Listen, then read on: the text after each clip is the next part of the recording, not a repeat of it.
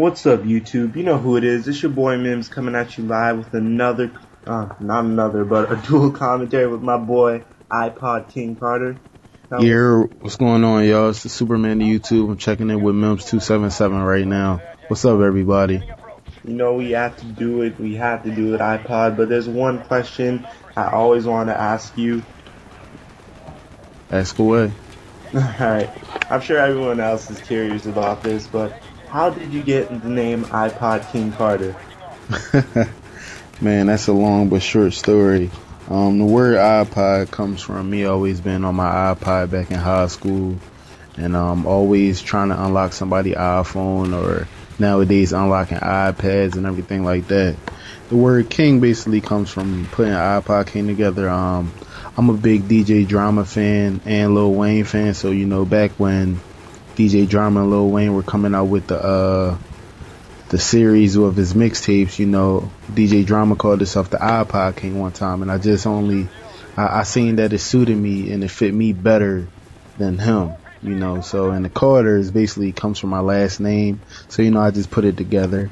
So you know, that's why I call myself iPodKingCarter. I've had it for years though, so it's nothing new to me. Like, a lot of people that know me call me iPod. And a lot of people that, you know, of course, people on here and on Twitter call me iPod King, so I'm used to it by now. Oh, so you were the go-to guy if you wanted to get your iPhone jailbroken and everything? Because I'm the exact same in high school. Yes, sir. It started off with the 2G iPhones with the metal back, and then it moved on to the newer 3Gs, 3GSs, and now it's the 4s. Like, I still do it till this day, you know. When I'm at work at the airport, people still come up to me and say, "Hey man, I need an update on Cydia, what's up?" And I just be like, you know what, it's no problem. I got the laptop on my side, you know. It's like my gun. Like, it stays on my hip, like, and it's crazy because it's a 19-inch laptop and it's heavy as hell, but I always keep it on me. Yeah. We could keep going on to this iPhone discussion, but I bet the fans want to know more about what we do and why we do it. So tell everyone, how'd you get into this whole YouTube business and starting to make videos and all that? How'd you get into it? Oh man, that came from me just being on YouTube trying to figure out certain things about certain games. Like, I used to YouTube a lot of different story mode games on how to do this and how to do that with game walkthroughs. And then I started seeing people playing NBA 2K11 and putting up videos.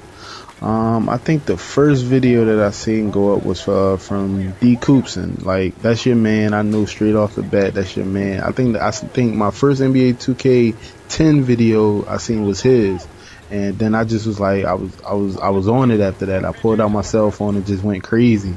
But you know, over time I upgraded my capture devices, and now I'm on the HD PVR.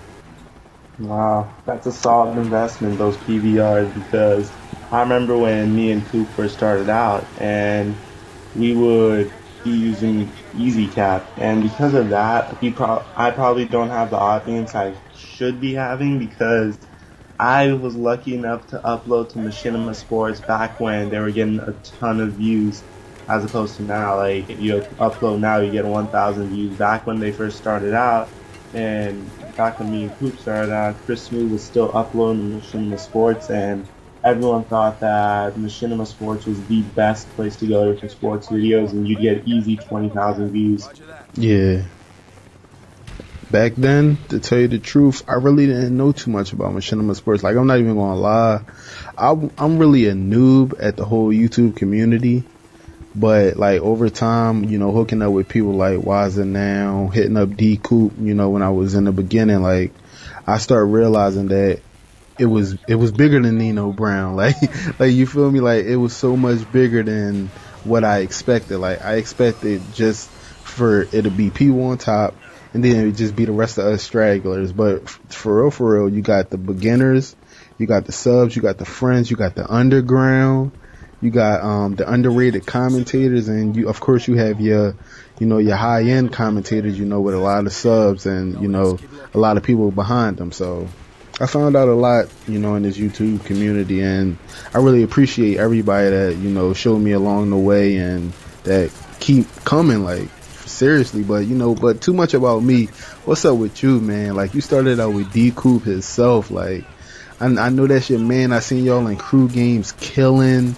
Like, put me D on what your life been like, man, because I know you've been in the spotlight for a while.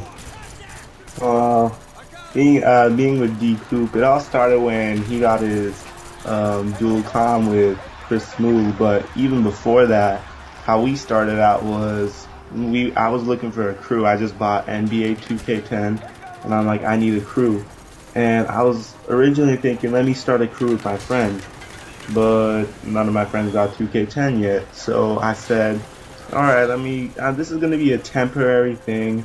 I just go find a person who's trying to start a 2K10 crew, and I'll join it.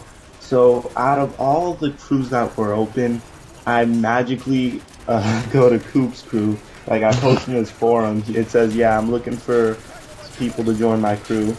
I tell Coop I'm willing to join his crew. This is before we even started on YouTube. And if you actually go back to the thread, it shows Luke, both me and Luke, saying, yeah, we're willing to join your crew. So, and Luke had like a 7'5" center. I had my shooting guard, 6'6", and we all joined the crew.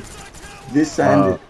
This was originally supposed to be a temporary thing, but it ended up being more like my friends could join our crew rather than me leaving my crew and joining up with my friends. And to this day, we still run crew games, play Call of Duty. He introduced me to the whole. Originally, we were supposed to just upload our crew highlights online. It turned out to be bigger, and as of now, thankfully we have partnerships, and we're getting paid for doing something we both love to do, and that's a wonderful thing. We're both really thankful for it, and that's how me and Coop got started on this.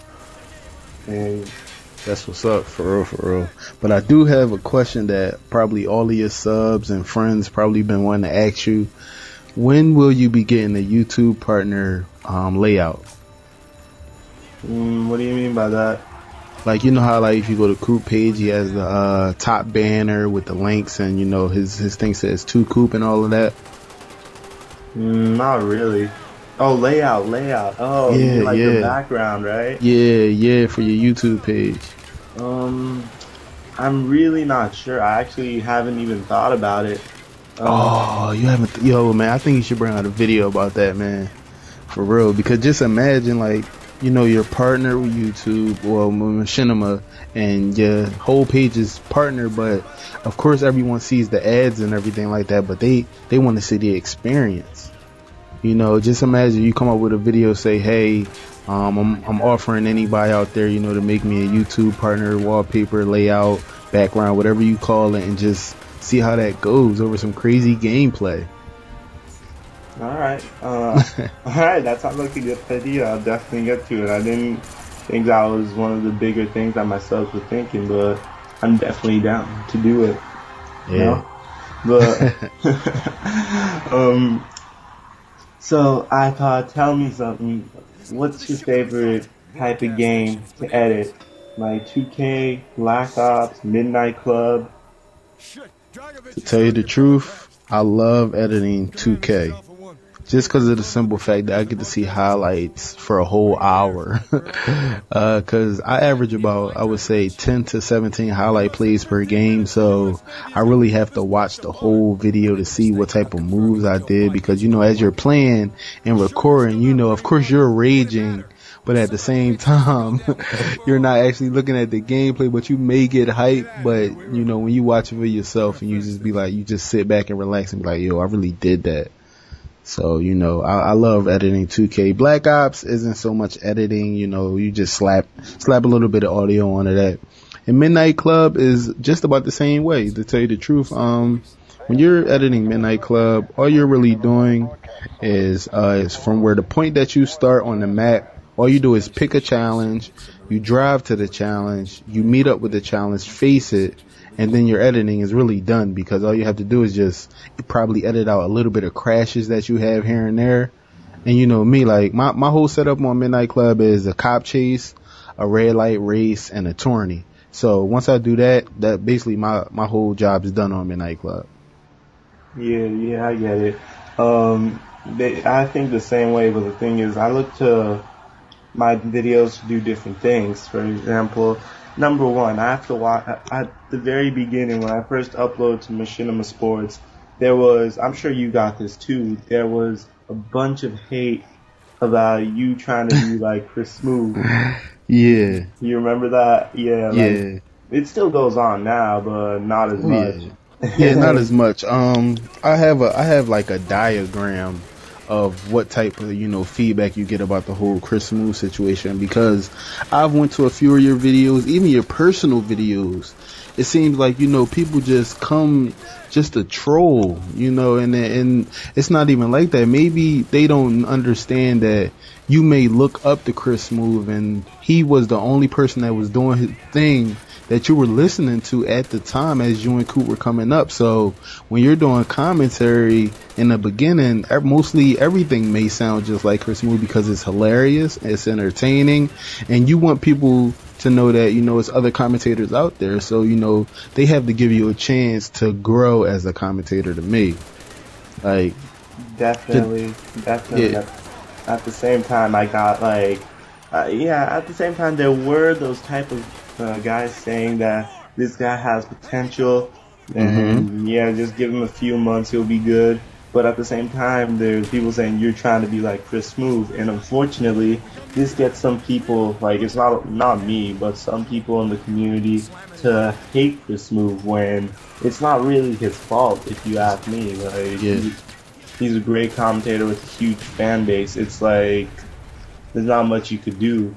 But yeah, it's like going to a concert and you're just gonna sit in the front row and not like the music. Like it's nothing you can really do. You know what I'm saying? As long as you're in the community. Like the diagram that I have is like you said, a lot of people say, hey, you're trying to be like Chris Smooth, and then your next step is, hey, you ain't Chris Smooth. Then your next step after that is, hey, Chris Smooth would beat you in an NBA game, and then the next thing would be, hey, you know what, you're pretty good, but Chris Smooth is better. Then, like, you'll have the one, like, a couple people will say, like, hey, nice video, do you know Chris Smooth? Or, hey, you and Chris Smooth are the best. Or, hey, do you and Chris Smooth ever play together? Do you know him personally? Or they'll even say, you know, you're better than Chris Smooth eventually. You know, me personally, I like to bring a lot of different type of gameplay. I'm not never trying to be like nobody in the game, because myself, I have 5 mod players. I have a ton of different games. You know, if I wanted to do vlogging, I could. You know, it's no problem. But, you know, so many people compare you that sometimes it strays you away from what you want to do. But, you know. That's true. And it's hilarious because I at one point uploaded an NCAA video, and some guy said, you're trying to be like Chris Smooth because you're uploading sports games. And I'm like, really?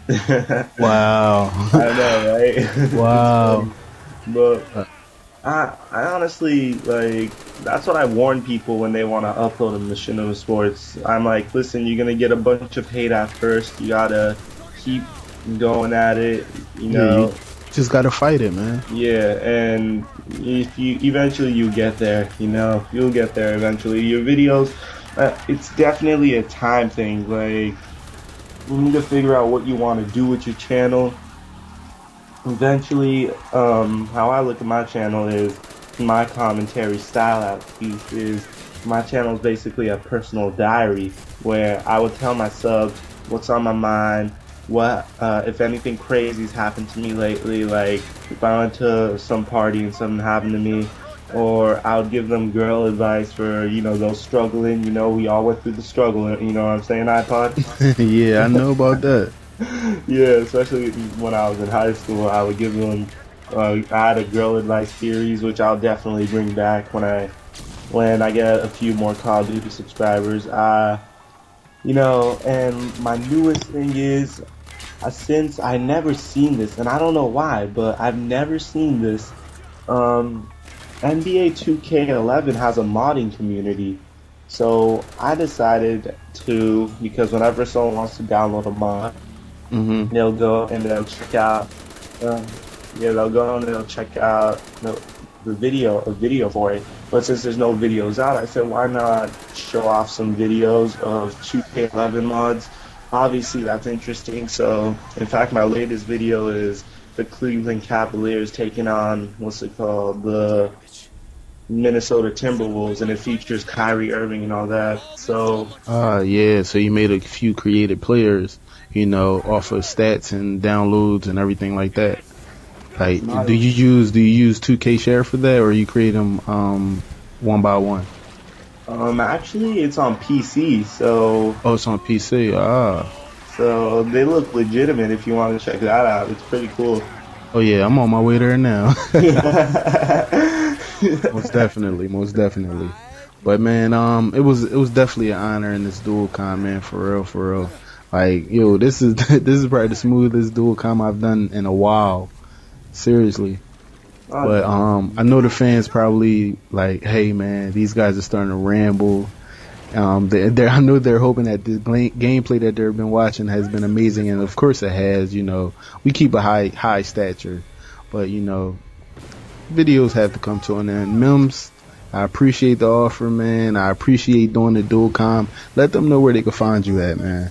Yeah, you already know. Just type in MiMs277 on YouTube. Real talk. If you want to come and see some cool videos, some guy just telling you how it is, some really nice gameplays, and not just some guy that would ramble on like we kind of did in this dual com. If you want a guy that tells you how it is, tells you what he feels about everything, without being afraid of what people might think of him. And just a really chill channel in general. You come check me out, and if you're not satisfied, money back guaranteed. Alright, you guys, of course I'm signing out of this one. I only gotta say one thing, just Google me. Real talk. We gonna get at you guys later. Peace. Peace out.